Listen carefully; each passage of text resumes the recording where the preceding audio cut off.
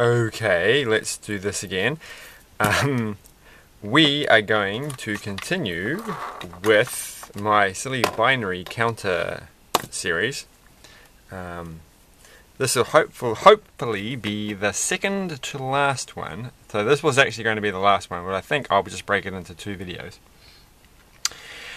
So last time we ended up with something that looked a little like this. At least I hope this is the one that I was working on. I'm pretty sure it is. Then again, oh no, that's right, there's a whole bunch of different things on this desk. Anyway, so beforehand we had 2 buttons, and if you press one, it turns this light on, and if you press this one, it turns that light on. And so this is using a parallel circuit, which looks, so now that I've gone through and done some videos on that, you can look that up and find out what I mean. But here is it written out like as a diagram. And so we've got 5 volts coming in here on the top, and then we've got our little buttons. I don't know if I've laid it out exactly like, no, I think I have. Actually, if you look at this circuit, it's the complete opposite way around. So in fact, the resistor is going into here, into the LED, and then through to the button, and then down to ground, or down to 0, or negative, at the bottom, the lowest point of the voltage potential, whatever the word is. I've got to make sure I get this correct. This doesn't sound very professional. This is not a professional channel. But anyway, it doesn't matter. As I said before, these components, you can put them in any order you want, and they will all work. So this could go up there, the switch could go down the bottom as long. The important thing here is that they break off into 2, and then they come down the bottom. It does kind of actually matter. I think I've kind of ruined it a little bit by doing it the wrong way around. Doesn't matter too much. We'll get through this video. Anyway, so we've got 1 button on one side. When you push this button down, it makes a circuit, it goes through here, makes a connection, and then the electric current goes through here, back down to here, the light comes on, everyone's happy. This one won't come on because there's a break in this one circuit, and so it doesn't go down, round through here, and then back up here, and then back down here, through there, and out there. It will only go through there, and it doesn't care about this. So if I press this little button, then this one will come on. For the same reasons, because I've made it a closed circuit, and then the current will go through there, turn the light on, and everything's fine. And if we press them both at the same time, then both the lights come on. But the question that I was trying to answer last time is, I don't want that behavior. I want it so when I press, say, this button, we get a blue light, but when I press this button, I want to get both the lights on at the same time. And just to recap what we did last time, I tried to put an extra wire in so that, right, yeah, I don't know if I did exactly this thing, but yeah, so what I've gone and done, have I zoomed all the way out? Because I zoomed in a minute ago to make some, I'm running out of space on my card. Oh well, that means I won't get to do the other video I wanted. Anyway, let's just finish this. We're not going to get this finished, am I? So the point here is that I would go through here, and then it's going to do a little jump and go onto this one as well, and turn this light on at the same time. So when I press this button, the current, pretend this is the positive, it goes in here through the button, down through this wire, and then through the LED over to there, but also splits off and goes into here, and then goes into this LED and through to there. So if I press this on, I do in fact get 2 lights on, and when I press this one, I also get 2 lights, and that's not what I wanted.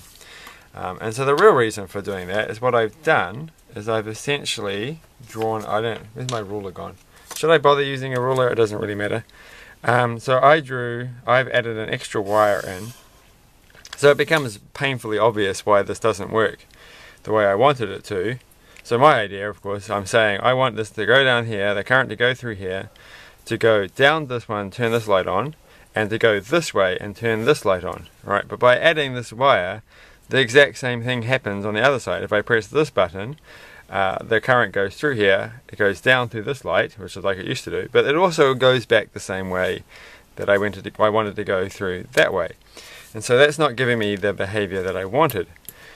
So the solution to all these problems is to use something like an LED, so the D in LED stands for diode, and as I've mentioned before, I don't know if I mentioned that many times, you can't turn them around. So if I turn this around, the current doesn't flow, so the light doesn't work anymore. So that one's broken, and in fact if we pull up this little circuit from the previous video and pull it all apart, we can quickly show that what a diode does using an LED. So we're going to have one LED here, and then we're going to have another one. So if you watch the video on series circuits, and oh, are these the 100 ohms? I don't know. What did I just pull out of this thing? I must have pulled this one out. Okay, we're going to put that one there, and then we're going to put that one there. So I'm making from that previous video the circuit where I've got two LEDs in series with one resistor. So I'm going to have to unplug this one, plug this in to activate it, and sorry, it's the battery, it doesn't connect very well, or the battery connector thing doesn't work. So it goes in there and both the lights come on, but if I take one out and then I turn it around, it's not that the one light won't work, in fact they both won't work because this is blocking the current going through. So you might say, so that's what the D in LED stands for. It stands for diode, and diodes stop the current flowing in a particular direction. And so this is kind of, you might be thinking, well, if only we could have a diode that didn't make fancy lights all the time.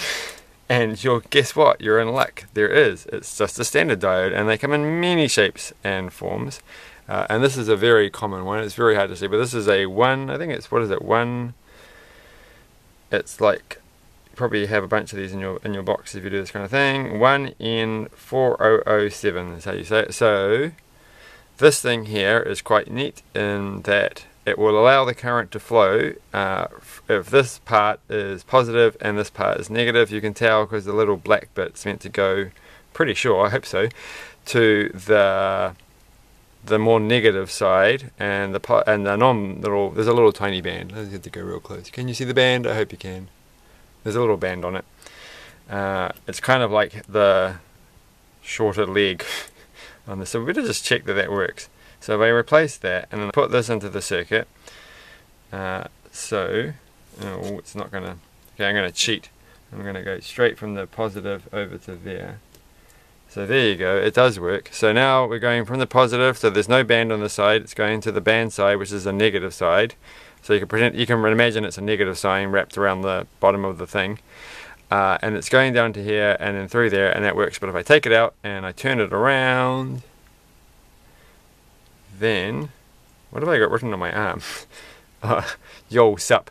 Right, and then it doesn't work because this is the wrong side. So I've kind of forgotten what they're called now. One of them is called the anode and the cathode, and I had a really good way of thinking about this. Pretty sure the positive side is the anode and the negative side is the cathode. I have to check on that. What was my little way of remembering that? It will come to me. Alright, if I've got that wrong, I'm sorry. But that is basically the trick. So we want, when we press this button, for the current to flow through here and into there and into there, but we don't want it to happen the other way around. We don't want the current to flow through here. So what we want to do is we want to put something in the middle to block it. And it looks kind of like that. I don't know if it has a circle around it, to be honest. Which is why that little symbol is inside the LED. So this is our diode, and so we're going to press it, so the arrow points in the direction that the positive current flows. One day we'll talk about like which way current kind of flows, but you can just say this is the way that the positive charges are flowing. They're flowing through here and down here to the negative point. The positive charges, well, they don't really, well, you will get into that one day. But the point is, then when we press the button, it will go through here, and when we press this button, it will go, oh, can't go that way, and we'll just go through that one. So this should give us the behavior we want. So instead of this ugly little wire here, we'll take this out. It's not ugly, it's yellow, it's nice, it's fine. We're going to put this one. So we have to think this through, because I've wired this up the opposite way around to here. So in fact, so this is the positive So it's coming from the negative, is going up in here. So I want the negative side to be, so the little band is going here because this is actually the negative side of the circuit. And the positive is going to go over there. So it's going to come up through here. So this is starting, because this circuit is starting on the negative, well it's not starting, but I'm going to start reading it from the negative rail.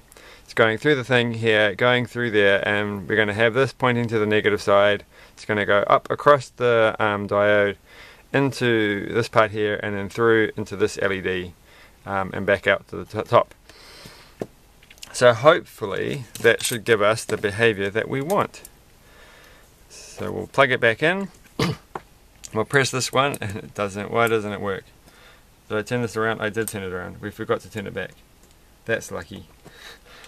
Okay, so we've got 57 seconds, so we have to finish it. So we press the button, that one works. We press this button, and they both come on, and it's exactly the behavior that we wanted. So now that we know this little trick, and now that we know how diodes work, or the very basics of how a diode works, so there are actually quite a few different types of diodes, and so we'll get into that the little different bits and pieces of them later on, but this is the basic and this is what you need to know for today. So next video we're going to use this to finally complete our binary mesh thing, which looks like this. So hopefully people tune in for that. And sorry this is a video short, but maybe that's a good thing. Alright, thanks. Don't forget to like, share, subscribe, and thanks for watching, and bye.